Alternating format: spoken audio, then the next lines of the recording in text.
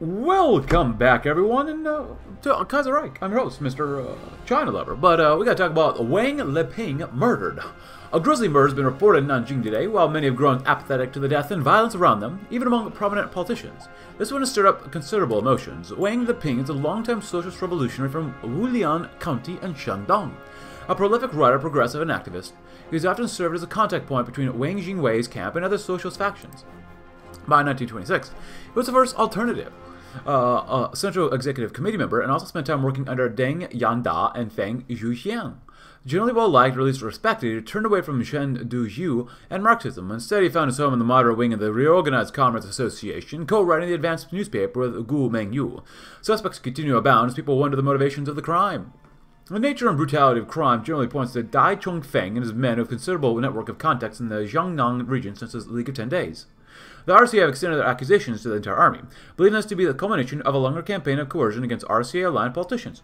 PAC politicians have fired back, noting that Wang Leping is often on the verge of sliding with them, and Zhu Enlai's Red Square, or Squad, often can match the League in ruthlessness when it comes to silencing traitors. It is unlikely that true culprits will ever be caught, and the best the police will catch a few low-life scapegoats, but as suspicion arrives, it seems that one narrative will generally prevail, even if not everyone believes it. Dai Chongfeng and the army surely are to blame. Zhu Enlai and the Deep State were behind it. Yeah, I think so. But we're doing better here. We've actually, I'm not sure why they did it, but they started doing worse here. Nanjing, and this is still a pretty bad mess, but still better than it was. And we actually kicked them out of Qingdao, which is actually really nice. Of course, it helps that, well, the German East Asia is doing okay. The Republic of Siam is doing great. They're doing okay here, but not really. Barty Cummings on two-front war. And actually, the Dutch East Indies have done decently down here, too. Look at that. And in Fengshan, we're doing all right. Mongolia, well, I just let the AI do whatever they want to do, and as long as we're defending, that's all I really care about. So, but other than that, we've got the not trade node, it's not EU4, what do we call this? God dang it, I can't remember what it's called now. Supply hub here, and we're doing, honestly, pretty decently overall. I'm actually kind of pleased with how things have turned out so far, with everything else going on up in the north. It just takes time, it just takes so much time to get everything through, but they're at 500,000 casualties. We've delivered 250,000. We've taken 250,000 casualties ourselves, so we're doing all right. I guess I'm finding these guys too. And Mongolia's not doing well. They've only up to 17 divisions, but we're doing Chinese industrial cooperatives. And Dare to Die Corps, the tradition of heroic martyrdom dates back to the years before the Xinhai Revolution, when revolutionary martyrs charged forward in a battle without a care for their life, but filled devotion to the country. Now they find themselves in pursuit of the revolutionary mission. We must encourage those within our forces to be prepared to give the ultimate sacrifice necessary. National Reconstruction Commission. This commission was the idea of late Dr. Sun Yat-sen to help rebuild China's economy after years of foreign humiliation. Will seek to end the era of being semi-feudal and semi-colonial state by embarking in a rapid and vast program of modernization, bringing China from the developing world to one that can hopefully rival the West. Embrace autarky, huh? Versus this one. Create the NEC. Present us with more decisions in our ongoing National Reconstruction Commission. Oh. In order to better coordinate, the National Reconstruction Commission, a committee known as the National Economic Council, has been set up to manage the country's new autarkic policies, as well as to promote a rapid industrialization and extraction of our natural resources. Through carefully and bureaucratically centralized economic planning, we'll be able to bring about the administrative and economic unification of our country. That's not too bad, actually. I'm still need to do all this stuff here, too, but I guess we'll talk about broad front operations capacity. Well, the National Revolutionary Army reformed and larger than ever before, while now able to adopt greater operational capacity on broader fronts, with improved reconnaissance units, as well as a greater understanding of logistics and air power. The NRA will be able to undertake the greater and larger campaigns than it was previously thought capable of, molding China's future.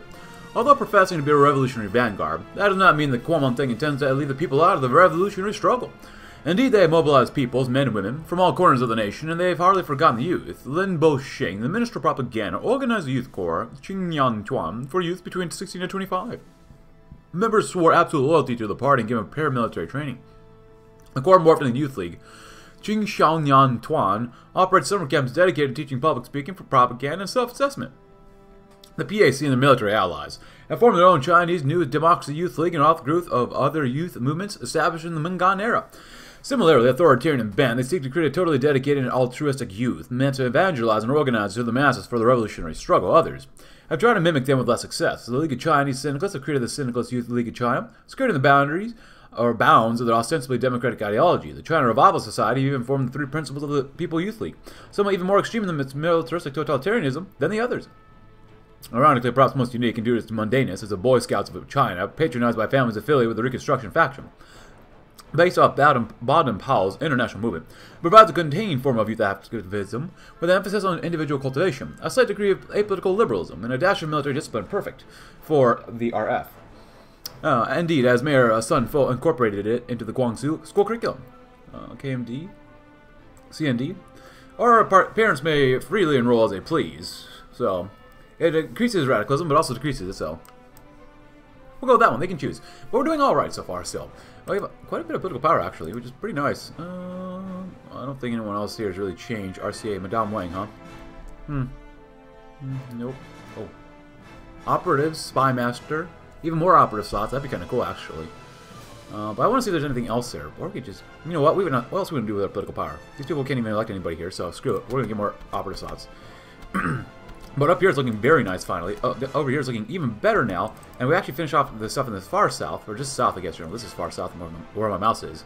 We're getting ready to launch a potential attack using the horses. So, it's definitely looking better for us. We've got actually a surplus of 3,000 guns. Harbin is now a frontline city. And we just finished some encirclements right here, which is actually very good. So actually, we might try a general attack, because the Feng Shan just does not look very strong at all.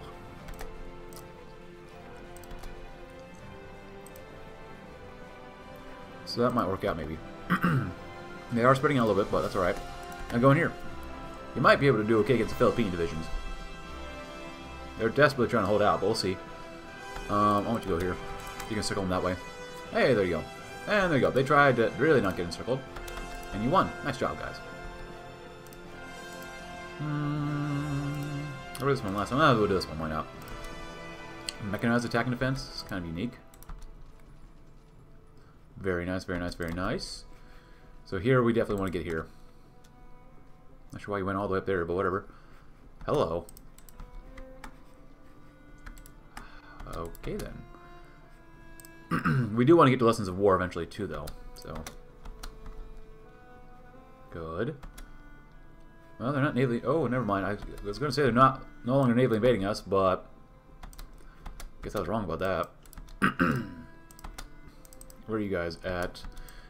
If you keep them here, you might be able to do something really good. Oh, you know what? You go here. You go here. Y'all do that. Y'all keep these guys in place. Don't let them move. You know what? We're going to try it. Will it work? It looks like, for the most part, it's doing quite alright. Even in Korea, towards Pyongyang, we're doing okay. We wanted to build up a naval base here. Ah, but the non-partisan bastion of NRA, which I think I read before as well. Huh. Engines are good. Very, very, very, very good. 1940s, almost 1941. Sure, we'll do that, which I don't think will really work very well, but Zheng Pingru. Yeah, sure, why not? There you go. Hey, look at this. Nice.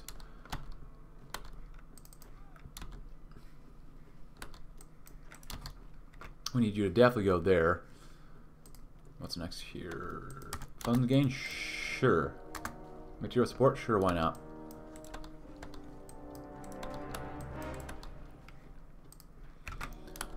Alright, you're going to do this, you're going to force the attack. If they have no strength, well, they can't do very much, can they?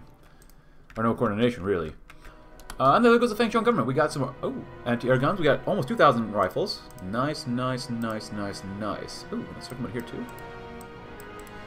Very good. Help them out. Alright, so we're looking pretty good. Ah, divisions encircled. I love it. Actually, in part of Japan, you're looking a bit more pale than really Korean-esque. But we're doing better. Actually, we're doing very well right now. 2 divisions, huh? Pretty small airframes are very good. Anything here?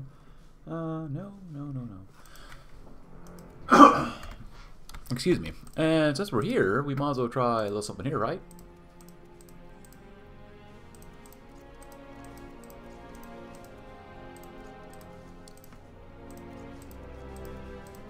Hey, there you go. China can into the space. Not into space. Into the air. Do we have any bombs? No. Anti-tank cannons. Oh, well maybe not. We're gonna wait for that one then.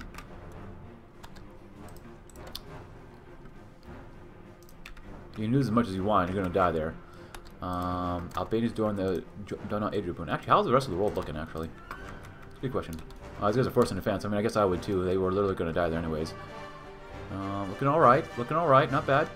Ireland declared war in Northern Ireland. Oh wow. Russia, Germany's doing all right. Ukraine's fallen just a tiny bit, but they're not. They have not completely fallen. Good for them. We're doing. Actually, oh, look at that. They're expanding down here too. Nice. Things are looking really up for us right now. Good stuff.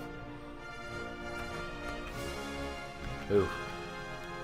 Now we can't break over, which sucks. We had a pretty good run right there for a few seconds. Oh, but we might actually still have another run here. Oh! Very good. Get down and follow that supply line all the way through here if you can. Kong Wu. March of the Red Army.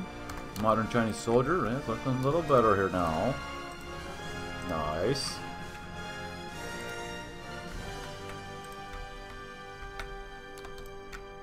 I'd like to send you guys this way, but what's the point?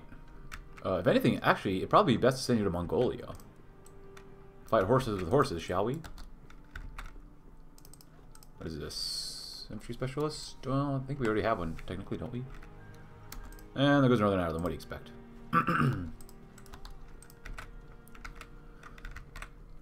Panama. Ham Hung. There you go. Nice. Keep it up. Sapper schools are good. Excavation. More excavation because I know we're out of steel and we're already importing stuff from like Russia and whatnot. There you go. Hey, we do have a port there too, which is pretty nice for us. 80%. There you go. Why not? Alright. Looks like they don't have that many defenses left here. Just fantastic. Go in. See what you can do. How strong is Mongolia? And the Roman von Ungensternberg. Really helping out the Russians. Or loves Russians. They're almost out of manpower. I'm sure they're out of guns. Pyongyang is surrounded. And never mind. Pyongyang is ours. 5 divisions, including Filipino divisions. The Young Companion hits shelves. According to the Mingguo Rebao, the Young Companion is a pictorial that has enjoyed widespread popularity amongst youth throughout China. It comes from the Lingyao Book Company under Wu Lianda, although recent editions have been edited by Liang Desu and Ma Guoliang. Aside from featuring generals of the National Revolutionary Army such as Zhang Fakui, the pictorial is notable for its cover girls. Oh, yay. Beautiful women adorn the covers of recent editions. They appear to be shown moving in motion and participating in Western sports while dressed in Western clothes, making such editorials popular among soldiers in the NRA, nonetheless. These women are on the pictorial covers. They're not dressed to be seeking men, but rather they're living their lives and enjoying the high life in Shanghai. Such women also appear on the covers, include actresses such as Anna May Wong and Chen Boer, but also female officers of the NRA such as Hu Langqi. The soldiers will love it. Oh, yes, they do. I guess they will. Alright, sure, why not? A champion for the workers and peasants. If the National Revolutionary Army had ever had a face since General Chiang's untimely death, it would be Deng Yangda. His storied career has taken him to the halls of Whampoa, to the cities of Europe, the hills of Jiangqing, and now the battlefields across China. With every success, his prominent rise is creating a powerful nucleus for those seeking an alternative to Wang's rule, but as his prestige soars, sometimes even his closest allies fear flying too close to the sun. I'll read the rest. If you read about the rest about this guy, please go right ahead. But Social Steroid Bonapartes, my bad. I forgot that. I actually read that one already. Oh no, I read a lot of things, don't I? Looking decent. We need more artillery though. Trucks. We actually have enough support equipment. Look at that. Go figure. Busan, please. Straight to Busan. Because, unfortunately, the Japanese destroyed our navy earlier. I don't know why they gave up on fighting the war. Well, we delivered almost 1 million casualties to them.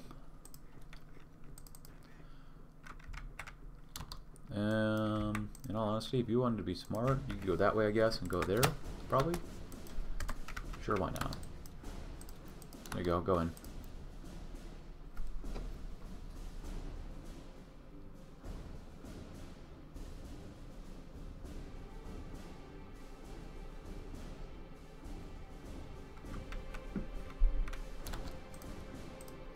Nice. And, okay, so this is different. The Soul of Whampoa, we get different things now. More attack and defense for divisions, but infantry gets worse stats. Artillery gets worse, too. Interesting. Huh. I get more army XP, too, which we could really use, so.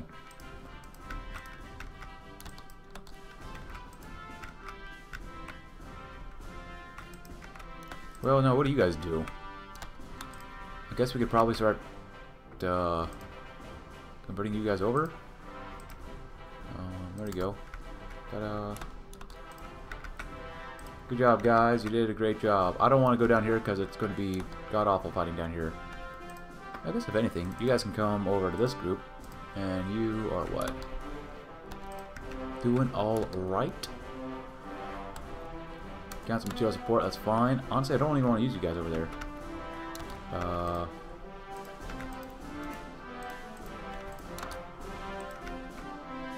There you go. See, it's just Oh, there goes the fading sun. The loss of the Korean Peninsula and Port Arthur to foreign ports was a serious blow to Japan's ongoing warfare. Unless they are able to get a foothold on the mainland, the domestic unrest sparked by the numerous defeats we have inflicted on them will soon face the empire of the rising sun to the negotiating table. Yeah, exactly. That's our plan all along. There you go, help them out. Maybe. How much more manpower does Mongolia have? 15, 2 to 3,000, it's not much. March Manchuria, Wampoa, reinforce the rear guard. While elite troops are distracted on the front lines, we should also take steps to ensure that the rear guards or rear areas are secured. Despite the victory of the NRA in the Second Northern Expedition, there are plenty of regions within the country that are yet to be completely pacified. In order to maintain this order and legitimacy, we will provide a greater deal of support to our rear guard forces. What about this one? Restore the Ministry of the Navy. The Navy has failed over the last few decades for its to play a subservient role. Secondary priority could compare to the Army, an auxiliary force for foreign concessionists, and a money pit for treasury, no more. If China is to be truly free, it must have a navy capable of defending its shores and protecting its trade. The first step is to create an independent command capable of overseeing its revival. In the Church of Nationalist China, religion teaches men obedience, which is a moral code of slaves. Religion propagates superstitions, which hinder the search for truth. These are the proclamations often found in Beijing, placed by a resurgent great federation of anti-religionists. The federation is a movement by many Chinese intellectuals, both directly part of the KMT and outside of it. Anti-clericalism in China often has multiple roots, as the Christian Church in particular is opposed by the intelligentsia for its perceived backwardness, as well as its association with foreign imperialism. The mutual disdain has attracted socialists, anarchists, and nationalists together in this campaign, protesting for example, the World Student Christian Federation conference scheduled to be held at Tsinghua University. At the movement's helm once included many luminaries such as Li Zizhang, Cheng Dujiu, Kai Duanpai, Li Daozhao, and Wang Jingwei. Not everyone of the party has an antagonistic relationship with religion or even Christianity for that matter. The Song family patriarch Song Xiaoshu was a Methodist minister and raised all of his children in the faith. Dr. Sun Yat-sen and some folk converted to the faith as well. Many others find themselves in more complicated situations living between their Confucian-inspired upbringing and exposure to Christian preaching. Zhang Fa-Kui and his wife, for example, are loosely affiliated with the Roman Catholicism, though not fully converted. Cautious of being embroiled in these touchy matters, both Wang Jingwei and Song Qingling have largely refrained from making any official statement in public despite their respective pasts, offering only generic statements asking for peace and mutual support, but oftentimes as the revolution's claims of social change hit a delicate nerve as China continues to change. The church is subversive. The church has its place. Well, I like radicalism. Radicalism's a lot of fun. Debts and payback. There was no love lost between Zhu Fohai and others within Wang's inner circle, but nonetheless, he was still one of them. After what happened to him, Wang and his allies have been plotting their revenge for some time, just waiting for long enough for the scandal to fade from public view before counterattacking, and strike back they did. The RCA held little back when they began following up on leads regarding financial propriety surrounding the central bank of China, run by Song Ziwen and his clique. Investigators claim to have found significant discrepancies in the accounting following a preliminary audit and have already begun a series of arrests. As they continue to chase down the paper trail, Song has defended his compatriots' actions in a closed-door CEC hearing as being necessary to pay off various illicit debts accrued by the party during the insurgency. A revolutionary necessity, moreover, it notes that continuing this investigation will undermine the fragile stability of the central bank. No one is yet to accuse Song himself, a CEC member and Song Qingling's brother, of any wrongdoing, but as the hounds close in, it is increasingly obvious this witch hunt is a reprisal for the Yeguandao crisis. Pointedly, Chu Minyi is said to have already been lined up to replace Song, a testament to the residents' faction's growing power.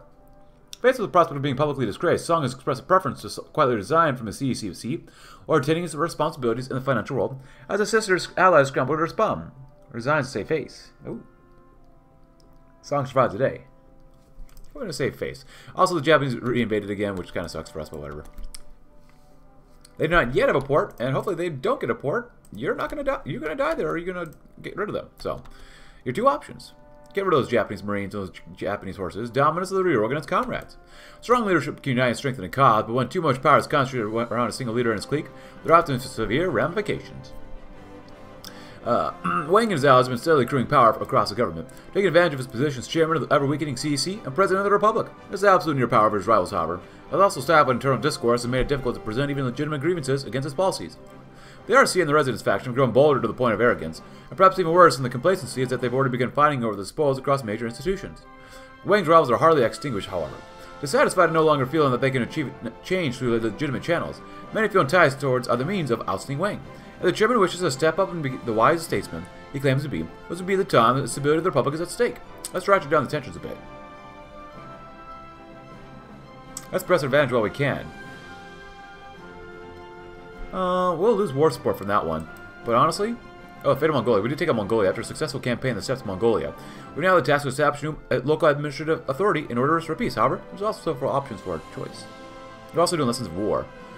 The Lessons of War have taught us considerably in the ways of modern conflict. With renewed ambition, we must pursue major structural reforms to bring our forces up to date, building a force that can stand the test of time.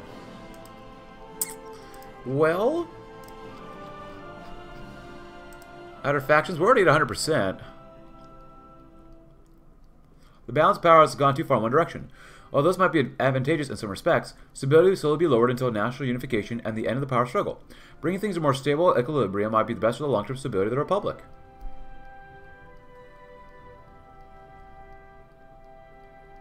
We don't need any more radicalism. We're already at 100%, so we're going to go with this one. It's 99%. Jesus Christ. That's already pretty darn good. Yeah, get your butts in there. Excavation. We're already on work on it. We could go to total mobilization. We'd lose political power, though. But we'd build a little faster, wouldn't we? Yeah. Excavation 2? Excavation 1, shall we? Yes, please. The March to Manchuria. Well, let's do this one next. Liberate Loyal Mongolia. Annex of Mongolian lands. Look at this. We lose political power, stability, war support. And we get claims on Mongolia and get compliance on them. Of course we are. That's fantastic. But, like, yeah, we can't really do much here. As we reinforce the rear guard. And we can't afford to lose up here.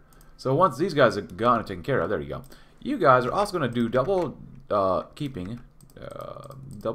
guard duty, basically, along all of this area here until these guys fully die. Because we can't afford to lose this. So.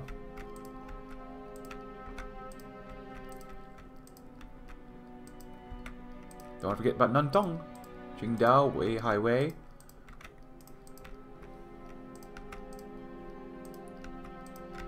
And definitely can't lose Korea here either. Or Busan. So spread out. Clear your spots, and then we'll bring the cavalry down and really go to town on the enemy here. Well, I guess, 10 cavalry is not ideal, but... Actually, how much more trucks do we have? We have none. Well, we're going to 20 cavalry with then. No, we'll just do it like that. There you go. Not mechanized. No. There you go. We need a few more guns, but that should be alright. Over here, what do we got? Developing rural Mongolia. After the National Revolutionary Army was swept into power and the Uruguay drove out all before them, the joys of victory were soon replaced by the difficult reality of governing such a wide, sparse populated land. Mongolia has few permanent settlements and remains deeply poor and agrarian. Despite claims of national unification, equality among the 5 races, many Mongolians have grown accustomed to independence and deeply suspicious of Chinese nationalism.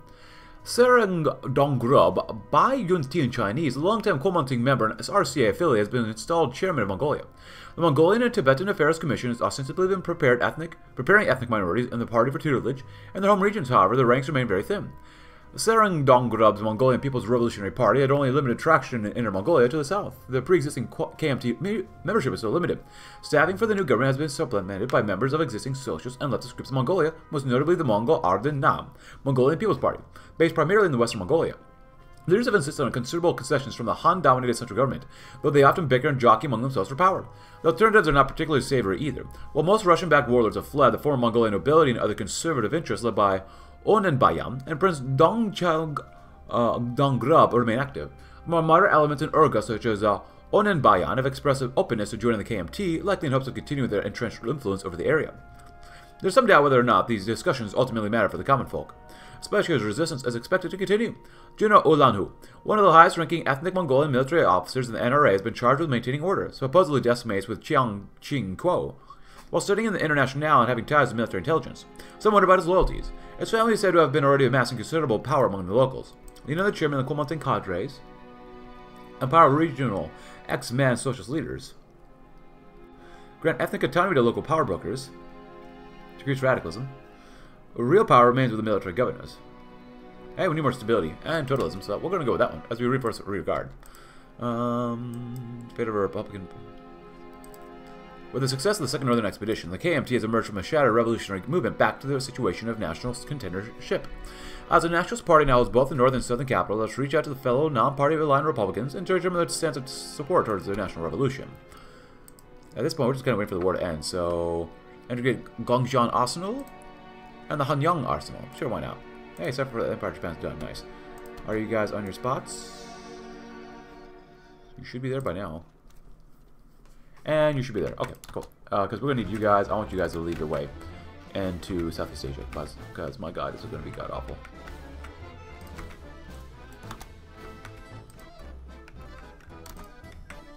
There's a false Santiago. German Southeast Asia is falling apart. We get 0.31 political power a day. What are we missing here? Probably support equipment? I think it's probably support equipment.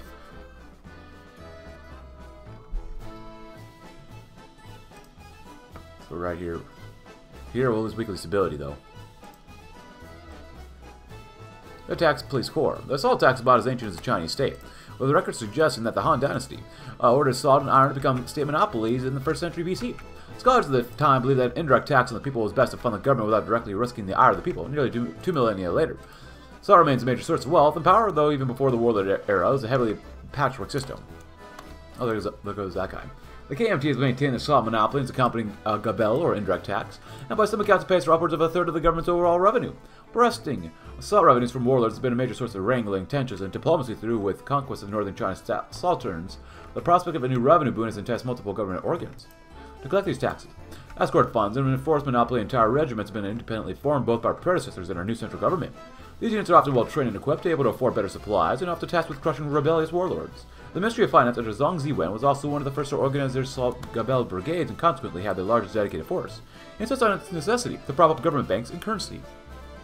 The Ministry of Interior, on the contrary, however, insists such brigades belong under their jurisdiction, since law enforcement is a police matter and they have greater expertise. The armies have thrown their lot in, suggesting that perhaps with all the instability, only they can be trusted with such a task. Well, President Wang and the CEC have agreed that overlapping jurisdictions must end. The only question is who will receive the ultimate grant, left unsaid. Is the mouth-watering amounts of money that can be skimmed off. Pecuniary matters belong with the finance. Law enforcement belongs with the interior. The defense of the state requires the army. I'd have to agree. Ah, more army XP. I love it. So, where are we at? You guys are racing to get down here, and you're already down here. Good job, guys. Well, you're trying to get there. Getting out. Oh, and Canada's gone. Nice job, Canada. Mandalay, yes, please. Very good, very good, very good. Because that will lead us into a thing here. Supply hub. Right? There you go. And that'll connect everything here together, so that'll be nice. Let's see, 1941. Better military police? Sure. Hello? Oh.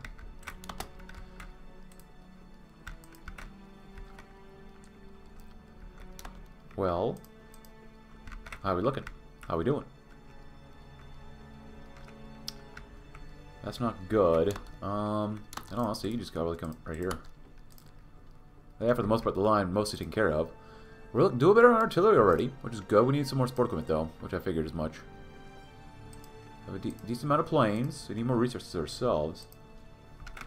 Ah, now you're not winning, huh? For shame. That's alright, just hold out. Hello, I said hold. H, please, yes, no. The fading sun, good. Let's get that done with. Ah. The Mau Mau War, good job for you guys. 860 is not great, but it's getting slowly better. And eventually we'll get more political power, eventually, too. Lessons of war, integrate the Guangdong Arsenal, fellow Republicans. Forced concentration. Definitely. Expanding the United Front, it wasn't always like this. Years ago, when Dong Mengui first took power at the end of the Xinhai Revolution, there was hope for a multi-partisan democratic republic. But even as they entered Beijing for negotiations, sinister machinations were already in play, and the dream of a peaceful handover of power was dashed. In its wake, the KMT was formed by the aggrieved Dr. Sun. The party made its share of alliances with warlords and Republicans, notably the Constitutional Protection Movement, but ultimately came to naught, and Dr. Sun realized we were better off alone. The Chinese Inner Front, with the League of Chinese Socialists, was the sole exception to this, and its decision to reach out to syndicalist power splintered the party into factions. Yet another painful memory for the very wary movement. Yet in the end, this is an alliance that now stands triumphant in Beijing. The question today is now what to do with the others, the dozens of other factions who collaborated with the corrupt Bai-Yang system. Many such as factions who have reached out in hopes of having a place in a new government. These politicians have a variety of motivations, some due to patriotism, some due to aligned goals, and others due to naked opportunism. Although the KMT professes the need for a one-party state during that tutelage, this does not need to be so literally interpreted, as the LCS can attest. Alternatives include allowing individual politicians to run as dangwai, literally outside of party or party outsider. For the scheme to work, a reasonable number of seats must be set aside for these independents, though obviously not enough to challenge Kuomintang rule. Another option is to simply absorb certain elements into the party directly. After all, there are plenty of people who once swore allegiance to the broad tent Tongmengui. To be warned, however, not everyone will be happy we debase their party, even if our advances our ultimate goal of democracy. But I'll send a message across the land that we are not a gaggle of socialist radicals, but a reasonable movement worthy of Dr. Sun's legacy. Allow them to run as Dongwai in election. Expanding the Dongwai will increase the opinion of us, of all remaining factions of China, making it easier to get the warlords to submit. The party has room to grow a little bit. We lose a lot of war support. Ooh, social conservatives will join the coalition. We have no use for them during the tutelage. I like stability. Maybe we can sacrifice a tiny bit of war support. The first lady of the physics returns out. Look at that. Oh. Escaping for war-torn United States, Chen Xuanyu has returned home to China, hailing from the small town of Lihu. Yu graduated at the top of her class in 1929 and was admitted to university in Nanjing as a teacher at a Shanghai public school. Wu had a close relationship with the school's president, the distinguished Hu Xi, who has acted as both a mentor and a second father for Wu. Due to the constant instability in China and the encouragement of fellow women researcher Gu Jingwei, Wu made the decision to emigrate to the U.S. in 1936, where they tend to study at the University of Michigan. Of course, everyone does. Wu was shocked at the sexism that lurked in American academia, and decided to prefer the much more liberal UC Berkeley. However, with the collapse of the PSA, Wu once again has returned to China. With the resources of academia syndicate at her disposal, Wu intends to lead China's atomic program, bringing China to the modern age. Bravo! Union of Socialist American States. Good job, Foster.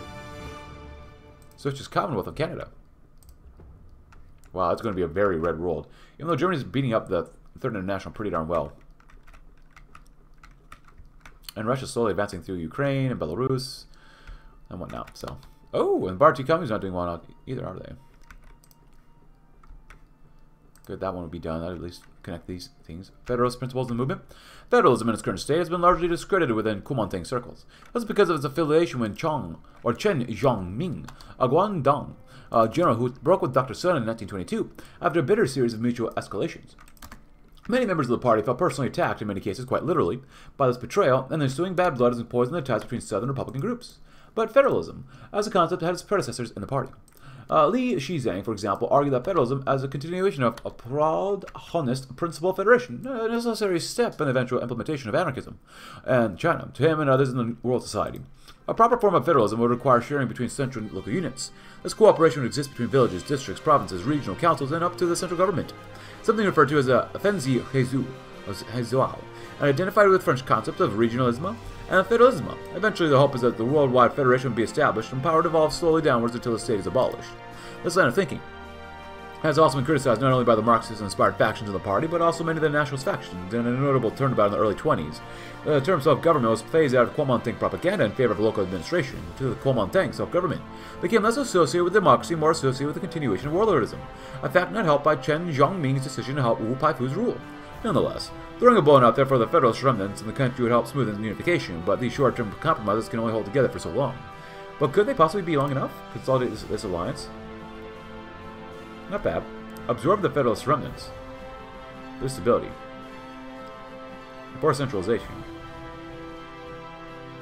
We can consolidate it. Paying some lip service with federalist principles to increase opinion of us. Yeah, agree to us, yeah. reconciliation with Kuomintang's right. One of the touchy subjects of the day Nanjing, but yet perhaps is the most ubiquitous compromises within the party states the rehabilitation of many rightists in the party, or at least claiming to be members of the party. The practical distinction between the old KMT's left, right, and center and military factions were always much more blurred than at the top, while figures such as Wang Jingwei, Liao Zongkai, Hu Hanmin's, Sun Fo, Dai Jitao, and Chiang Kai-shek quarreled over the Sun Yat-sen's legacy for most rank-and-file members of the party, represented one unified revolutionary movement. Leftists and writers often went to class together one pole, fought side by side in the trenches, and even were killed together by reactionaries. It is no surprise that even after all these years, an acrimony growing quite bitter, including mutual slander, assassinations, and even outright warfare, plenty of lower-ranking officers have helped their old friends find a place in a new government. For the better-informed members of the party that sit in the CEC, the reality is drastically different. Most of the right KMT factions are warlords by this point, a facsimile of revolutionary spirit at best, and a mockery of our efforts at worst. The CEC looks down on reconciliation, viewing them as far too gone, allowing these parties apostates into our ranks as a recipe for treason, detention, or deception, or even worse, corruption, and this sort of aversion is dangerous in these times. And it's very difficult to actually legislate any official ban or even regulate it.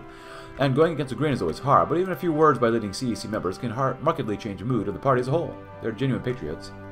More war sport. Well, we don't get any rise in radicalism, and I like the political power, but I'll go to this one. They're genuine patriots. We're not the same. Of course we're not. Doesn't really matter in the end. Yeah, look at that. More support attack. Or SOTS attack, I should say, and organization. Good. That's looking better. Trucks are looking better. Guns are looking better. Artillery is looking better, too. Fantastic. Single line production. Nice, nice, nice, nice. That's looking pretty good. We need bombs. I love bombs. Anyways. Nice. Good, good, good. Type B division, huh? Oh, did they invade us again? No, we're looking, honestly, pretty darn good at this point. You are just going to do that. There you go. Naval Department. Commando training. Do you have any more horses over here? No. You're all infantry. That's not bad. Keep hanging out here, because we got to get all these roads connected and whatnot. Because we got these guys. Japan asks for peace. Having been early vanquished in the battlefields across the Asian continent by our victorious armies, the Japanese retreated from the bases in Manchuria and Korea. With little hope of challenging or regaining supremacy on land, diminishing public opinion, and fears of a worsening disaster, has forced Tokyo to the negotiating table, but now without playing one final card left in the hand, the Imperial Japanese Navy. Citing the threat of continued Japanese blockades and the need for both powers to be strong enough to resist Western imperialism, the terms they have offered have mostly been generous to, frankly, just the recognition of the status quo. Our ownership of continental Chinese territory will be recognized and all leases returned, Korea will be relinquished, and will withdraw from any other occupied members to the co-prosperity sphere. A non-aggression pact will be signed, and Japan will refrain from further meddling in Chinese affairs. Notably missing, however, is the land of Taiwan, which the Japanese fully intend to keep. Given our present inability to challenge Japanese domination of the seas and the various other issues our government faces, a prudent action might be to sign this agreement. Japanese blockades on the coastline are no easy task on their end, but will disrupt our trade and economic stability to a crippling degree. However, Taiwan is seen as integral Chinese territory, ignominiously stripped from us after a defeat in the First Sino-Japanese War. A total victory might take years, but could be worth to ensure Chinese unification. Let them keep the pathetical miles, yeah. Well, let's go do that one. End of the Second Sino-Japanese War. The War of 1894 to 95 has been a humiliating defeat for our nation. Now, the Japanese aggressors have finally been driven out, and we finally avenge our fallen brothers in the First Sino-Japanese War. No more shall we allow foreign imperialist powers to meddle in the affairs of a proud nation. No more China shall be subjugated, for we will be the masters of our own destiny, once we. Until 2 years from now. Nice! Who are we war with? The Feng Shui government? Nice. Good job, guys. Hey! We get a few screening ships? Nice. Wait, I can liberate 2 other nations, huh? Change government? Honestly, I'd rather not even bother with, like, liberating these guys. So not our problem now. There you go, you guys can go right here. Fantastic. So we gotta start working on the Navy then. Honestly, the cheapest and easiest thing would be just ships. Just subs. What the ships? Integrate Yingquao Naval Yard. The part of Yingquao, or Kou, sits in a strategic site in the Yellow Sea, positioning and controlling position along the Dailao River and Liaodong Bay. With Dalian, Port Arthur under Japanese control, Yingquao was effectively the sole port under the Tsingtang's clique's direct control, and significant, albeit insufficient, funding was provided to expand it as a home of the fleet. It's good they have learned plenty from the Japanese partners, and a skill set we must be able to utilize for developing a fleet of our own. Then to the Chinese United Front, now that the enemy invasion has come to a close. It appears that there's little need for a Chinese United Front already. The various warlords have begun refusing central government commands, and they're distancing themselves from Nanjing. It seems that things will go back to the way they were as various factions press their claims for national leadership. So we demonstrated in the last war that we can lead China, that we can protect it from the enemy invasion, and this unity is not inherent but an illness caused by regional selfishness. May the people remember us and our accomplishments across the nation, and we will soon unite with them once again. Thus victory. Depends Sichuan's clique's submission. Regional authorities in Chengdu find themselves adrift as of late, swearing allegiance to nobody but themselves. As China's truly legitimate government, we must bring them into the fold, and they will either accept or we will prepare other less courteous matters.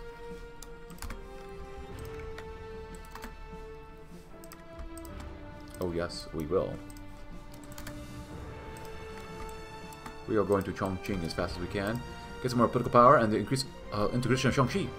Although the leadership in Taiyuan has thankfully seen wisdom and decided to align themselves with us, we must go further if we're to truly end the warlord era. Efforts will be made to bring the Shaanxi administration closer to our own. Absolutely. Dare to die core, which we don't need anymore.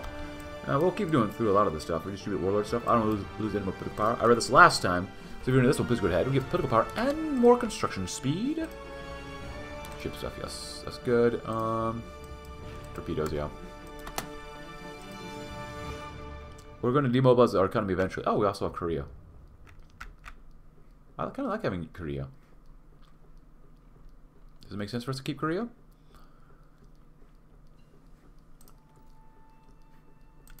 Oof, that's a pretty costly one to do. Huh. After the final liberation of the proud nation of Korea, we were left with the responsibility of organizing the administration of the newly conquered territories. What shall we do? Yeah, that makes sense to liberate a loyal Korea. It really does. You know what? This is what I would never do. Return to the provisional government of the Republic of Korea, because we did have that one guy fight with us, and you know what? I'm going to liberate him for him. Radical socialists. As a result of the Japanese occupation of the country, various Korean guerrilla armies proliferated in Manchuria, Northern Korea, and the Chinese mainland throughout the 20s. Having received military and economic support from the sympathetic Chinese Kuomintang, the leftist faction of the Provisional Government of the Republic of Korea appears to have dominated the political scene of the newly independent revolutionary Korea. The leftist faction of the PGROC, led by Kim Wong-bong, a Korean revolutionary in exile and Whampoa graduate, has been stationed in Shanghai since 1935. This faction, the so-called Korean National Revolutionary Party, shares many political values and facets with the Chinese Kuomintang and is essentially acts as a sister party within the potential Korean state now.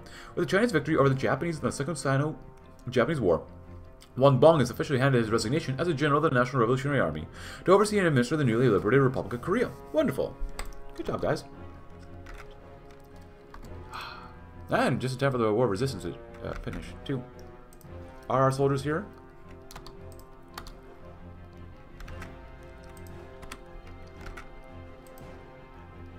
We are poised and ready to strike. Do we have any planes? Oh, we have 25. Look at that. We actually have a couple planes. Fantastic. Oh, we have ships. We're going to need that naval XP, aren't we? Here, you lost everything last time, so don't lose it again. A declaration. As the revolution drags on, the party faces a conundrum. The movement, for which all of its divisions was once concentrated while down on its last legs, is now grown to a critical point. As the National Revolutionary Government has swallowed up much of China, more and more non-socialists have been absorbed to the ostensibly democratic party. Meanwhile, sensing victory, not wishing to water down the promise they have sacrificed so much for, plenty on the left has grown radicalized. Soon, many fear that the party will once again be back to another's throats like in 1924. This problem is taking shape in the clashing working papers being passed around the legislative yuan. The first has proposed that the central problem of China lies in the poverty of the peasantry, and that they are poor because of their lack of land. Therefore, it calls upon the newly established Ministry of Agriculture and Labor to implement the long-awaited land reform. Furthermore, the KMT's ranks must also be drawn by the growing number of proletariat in the nation's industrializing cities. The party must therefore support unionization and breaking both foreign and domestic chains. Fittingly, the draft has dedicated itself to the union of peasants and workers. Another less popular draft seeks to address the growing fears of division in the party state. If the party represents the nation, then it cannot afford to fall back into a state of quasi-civil war like at the Canton. The paper calls for reconciliation both with the former Kuomintang rightists and other democratic revolutionaries to build a new representative China. It also includes mention of fulfilling social and economic promises. It also is called for modernization and the forgiveness of past transgressions. At the end of the day, the drafts being showcased are just words from a relatively powerless legislature, but with the free expression often suppressed, whether de jure or de facto, often these halls are among the few places where free discussion is permitted.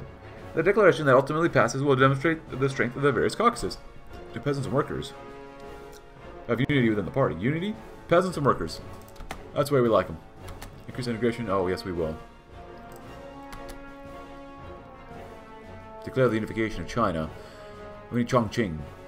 Our foes have been vanquished, and anyone who dared to unjustly claim the mantle of national leadership has been put back in their place. We stand now as rulers as a mostly united China. All that's left to do is formally claim our right to the national leadership. We're the victors of the warlord era, for better or for worse, and it is up to us to lead China to its benevolent future. Absolutely. Plane stuff is looking alright. What else do we need here for naval stuff? Guns, probably.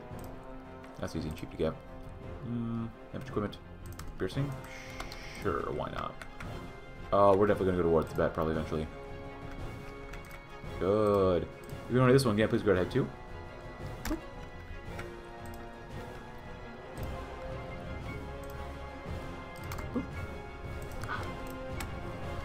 The Sino-Japanese clique refuses to yield. If you want to do this one, please go ahead.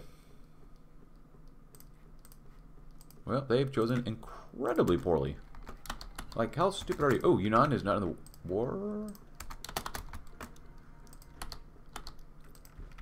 Guys, can you join in too, please?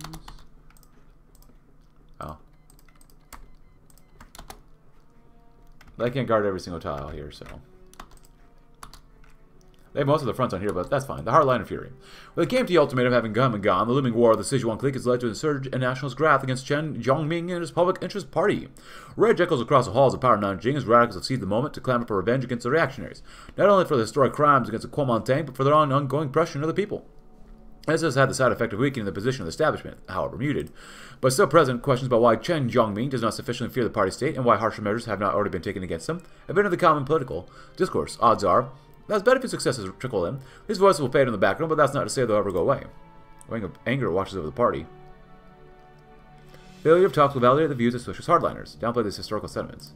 Clashing Titans. While many in the leftist-dominated KMT are grateful for the International's aid and support throughout the era, some have not forgotten the KMT is indeed the Chinese Nationalist Party. Many in the party witnessed events of the 1900 Box Rebellion unfold and have grown up in a China long battered by Western powers. The French journalist, a member of the International's military mission in China, André Malraux, has recently returned from China on leave to report to the European socialist community on the whereabouts of the Chinese National Revolution. While he writes warmly of members of the Reorganization of Comrades Association, he also writes warily of the intense politicization of the National Revolutionary Army, a concept unfamiliar to the French system of militias and the National Guard. Furthermore, as he presents Deng Yanda in a flattering and orientalist light, denouncing the latter as a Bonapartist. In return, Deng has fired back against such accusations by arguing that the MMIC has intervened in the existing structure of the NRA by promoting individuals such as Zhu and Lai, amongst other conflicts. He rumbles that the MMIC behaved recklessly, willing to expend Chinese soldiers like their own version of sepoys or askari. The tirade has invited a difficult look into the NRA's politicalization. As more nationalist members of the NRA have sided with Deng, in contrast, European trained officers have sided with Malraux on decisions made by the MMIC. Here's with the potential faux de pas. The leadership of the KMT must act quickly in deciding whether or not to reprimand the haughty Napoleon in the making, or reprimand the foreign power or foreign sower of discord. Reprimand Andro. Oh, okay, why not? Even though we're not winning here, it still gives us some army, tiny bit of army speed, and we can still move in here and keep these guys in place. The CSP radicals ascended. The Chinese Syndicalist Party, under the leadership of Chen Duji and Li Lisan, have often been content playing a junior submissive role. I think I've read this one before, actually. If you want this one, please go ahead again. Yeah. Curing a poison nation. Opium has long been a plague in the nation, and in many ways a symbol of the degeneration of the once proud Chinese nation. Like an addict who fell from grace, China was brought low by the mass addiction and pressed onto it by unscrupulous foreign capitalists and their imperialist backers. Now, the one thing is to save their nation's soul. They must heal the corruption at its source. With many warlords, officials, and unfortunately even socialists like us profiting off the trade, cracking down has been a tall order. It's already a source of profit despite the human costs involved, and plenty of other narcotics have flown to the nation in the meanwhile. Bureaus, agencies, and non-governmental reformers have tried to no avail, although with the recent consolidation of control, there's hope for genuine change this time. Stop it. A series of wide-ranging proposals have been presented by various medical, legal, and social experts. These include various rehabilitation policies, harsh arrests and punishments of dealers, and aggressive targeting of opium-producing regions for destruction and replanting. On the flip side, however, it's possible that a government-run monopoly on these special goods might be what is actually needed at the moment for the revolutionary government to survive. Whatever is decided, it will likely be at least a decade before opium is eradicated, a necessary evil for unification. National vice to be stamped out. A medical issue to be treated. Oh, yeah. It definitely is a medical issue that needs to be treated. Chongqing, please, yes? We've lost way more, but they're... Actually, they got a lot of divisions. Holy cow. That's a lot. Doesn't mean they're good. but that's a lot. A new day for the left KMT military. China's military has taken a severe dive in quality over the last few years, despite the abundance of veteran officers produced by the warlord era. Many have achieved their ranks through nepotism, corruption, or favoritism, while others, even competent ones, exploit their power for their own ends. Our efforts have involved cleaning up the ghost rosters, stopping desertion, and eliminating patronage, increasing accountability within our ranks. A new batch of officers have been trained to this end, and still with patriotic spirit and hopefully less beholden to corruption than the previous generations. These officers will join an army thoroughly reformed from the inside outwards, and ready to liberate our nation. Through our efforts, they've become a professional force, comparable to that of Europe and Japan. May they ensure China will never be divided or humiliated ever again. Our army's triumph, even off the battlefield. Look at that. 35% more recruitable population, better experienced soldiers' losses, and way more daily command power gain. So they should be mobilizing quite a bit. Nice. Good. Green watership, maybe. Just in case we need it later on. There. Funds gain, yeah, there you go. Good. Our efforts to integrate Shaanxi. If you want to read this, please go ahead. Hey, one step further. You know, I don't know why they just wanted to fight to the death. They've lost 250,000 Chinese.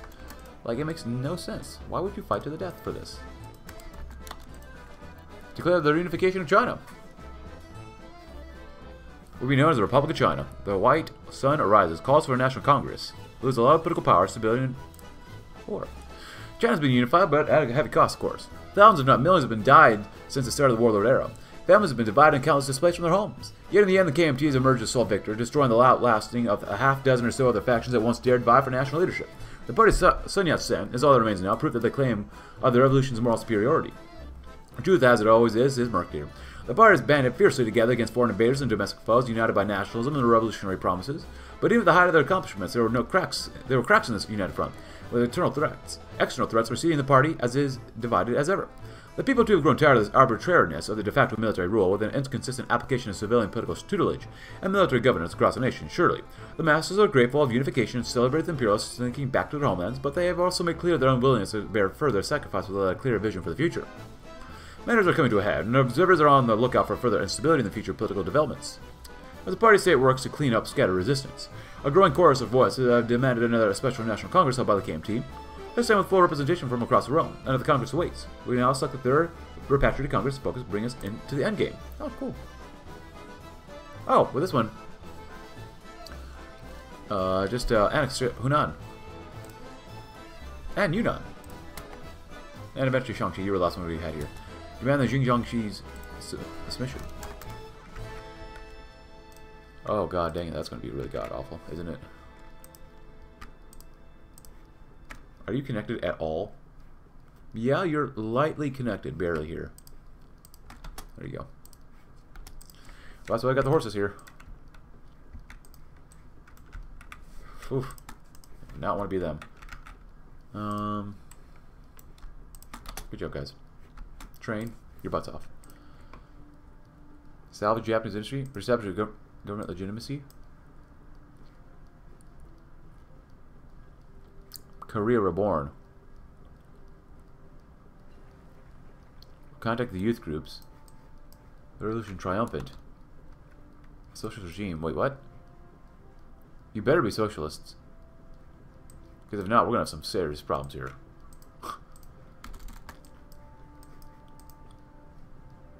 Focus will change. You'll be split. It will still be possible to fully upgrade military national spirits. I want to get through all this stuff first, maybe. So, we're going to go this one next, maybe. We're going to Dare to Die Corps. Invasion, we're going to need that too. Yeah. I don't want these subs. These are garbage. Japan is removed from the Legation Council. Good. Hey, no political power today. National Reconstruction Commission. The National Reconstruction Commission is a brainchild of the late Dr. Sun Yat-sen that wrote that during the phase of political tutelage, steps should be taken in order to ensure the country both modernizes and democratizes successfully. If China is to be a great world power again, she must be built from the ground up with the help of the Chinese KMT. This is destroying our supplies. While the national reconstruction efforts were significantly held back by the first and second northern expeditions, the completion of the second northern expedition has finally given the party a chance to fulfill the Jiangxi goal of the 1911 Xinhai Revolution. As we're now able to fully step back from the propaganda and military stage of the revolution, In accordance with the principles of a great eternal premier, we must now enter the political and economic reconstruction stage of the national revolution, step by step, factory by factory, farm by farm, while rebuild the country's great economic and political foundation so that China can forever resist foreign imperialism and return itself to greatness. Oh, they submit. They're going to this, please go ahead. Nice. We are magnanimous rulers. Great. Fantastic. We don't have to do anything with them then. Get our guys out of here. Jesus Christ. Just in case, we're going to come down here then. Really don't trust Japan. Basic torpedoes are good. Pragmatic revolutionary partnerships. The capitulation of Mao Xiaowu to the Kuomintang revolutionary foe was a pleasant, if not necessarily unexpected, surprise in Nanjing. The reactionary warlords that make up Daoyin of Hotan tended to be a pragmatic sort, and this latest change in uniform is probably only natural, switching from one master to a newer, redder one. This wise decision to accept the Kuomintang ultimatum has probably saved thousands of lives, at least for now, though that fact, widely publicized by the party's propaganda machine, could hardly wash the taste of disgust from the mouth of party hardliners. Indeed, underneath the pomp and ceremony of the recent changing of the flags in Xinjiang, the political reality likely remained largely unchanged in Dihua. That will go on, probably under a hierarchy of local reactionary autocrats who may at best doubt Kuomintang regalia as a fashion statement and play lip service to the ideals they represent, but otherwise will disgrace the party's message. Wang Jingwei and other authorities have broken this agreement promise. They'll provide adequate oversight into Xinjiang's affairs, and ultimately Xinjiang's unorthodoxy will be rendered moot upon national unification, but even if they race to integrate the newfound conquest, it remains to be seen whether or not the sacrifices of the people living there will be worth it. A necessary evil, I suppose. We must minimize the corrupting influence. Inherit comrades' arms. Years of exile and reliance on the Third International has let us become familiarized with the weaponry of our European socialist friends. Their arsenals contain many outdated pieces, such as the French 75mm. They nonetheless can be repurposed for military use in China. The weapons that once held win in their own revolutions at home will now serve to aid our revolutions. Let's create the supply corps. An army marches on its stomach. A fact that our international advisors are quick to remind us of. We are sustained operations long enough. Along a front line as large as China, we cannot simply rely on ad hoc supply chains or generosity of the locals. Instead, a centralized, regularly monitored system of provisions must be created that allows us to fight across long distances. Embrace autarky. Committing the KMT, the roots of China's woes lies in our unfortunate economic dependence on the imperialist world, which seeks to do nothing more than take advantage of our natural resources and wealth. With the leadership of the party, we'll embrace the notion and idea of economic self-sufficiency. However, we also promote the growth of national capitalism in select coastal regions to help develop our economy. And create the NEC, which I read earlier, I believe. And develop heavy industry sector. It's about the industrial port cities. The industrialization China is still lacking compared to the rest of the world. Most of our initial industrial reforms are centered around the development of light and civilian industries. We will expand our industrial efforts by promoting the creation of large industrial projects for both military and civilian use. Intensify education reforms. Lead the liberation of Asia. Despite our best efforts at promoting national literacy, our research capabilities in nationwide education are still vastly behind our competitors. Let's encourage the rapid development of intellectual and education reforms so that we can catch up with the rest of the world. Complete the national reconstruction. More than almost 200 factories. Develop heavy industry sector, which we will do as well. Not completed, we lose a lot of stuff. Oh god. The party's grand project is fully launched and is supported by the members of both the Provisional Act Committee and the Reorganized Commerce Association. Was unity between the factions of the party to fulfill the national reconstruction project, failure to do so may lead to the loss of political power for one faction and the gaining power for another. Delay the reconstruction. Despite our best efforts, our engineers and workers are having difficulty meeting their deadlines. We'll have to petition the NEC for an extended timeline of the completion of the project, nationalize the Nanjing Electrical Works. A grandiose plan inspired by the developments in London and in Paris. The Nanjing Electrical Works seeks to eliminate the grand capital city of the Nationalist China. The Nationalist Agency is one of the first to confront the ambiguities of the late Dr. Sun Yat-sen's economic thought regarding what should fall under the public and private spheres of the economy. As such, nationalizing and reorganizing the electrical works will bring electricity to the thousands living in Nanjing's darkness, and we'll read the last one. Establish Yongli chemical plant. China as a nation depends on the soil. Lacks the means and industries for modern fertilizers to enhance and increase agricultural output, led by Fan Zhuidang. The project at Yongli aims to construct China's first fertilizer plant that develop native sulfuric acid, synthetic ammonia, and nitric acid. The project is also led by British and French advisors with the goal of producing tons of ammonia, acid, and sulfate per day. But if you enjoyed the video, though, please consider leaving a like. Subscribe if you're new. Check out our Discord link in the description below, and I'll see you tomorrow. As we'll continue to do very well and continue expanding and making China ours completely. Thanks for watching. Have a great rest of your day.